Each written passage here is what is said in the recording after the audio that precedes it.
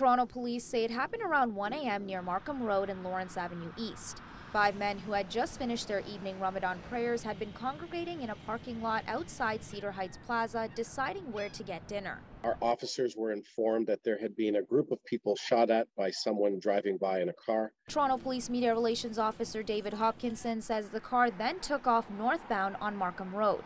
5 men suffered gunshot wounds and were in hospital for serious injuries. They are expected to survive.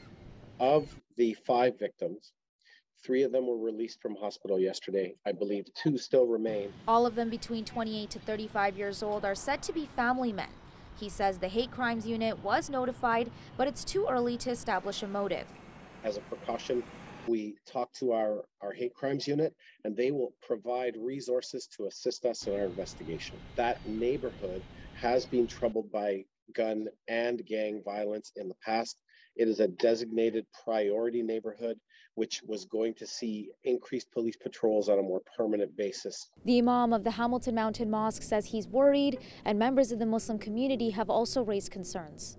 We're shocked, and it's quite alarming to see something like this happen, especially that Ramadan is a peaceful month. We are in the process of getting in touch with the Hamilton Police Chief to see whether or not we can have some, extended or increased patrolling around the buildings of all the local mosques. Syed Torah says he trusts that police will find the attackers and bring them to justice, but he also wants to see all levels of government increase security for places of worship. This comes after the head of a mosque in Mississauga alleges that a man who attacked worshippers last month yelled that he was there to, quote, kill terrorists. Witnesses say about 20 men tackled the man who wielded an axe in his hand and held him until police arrived.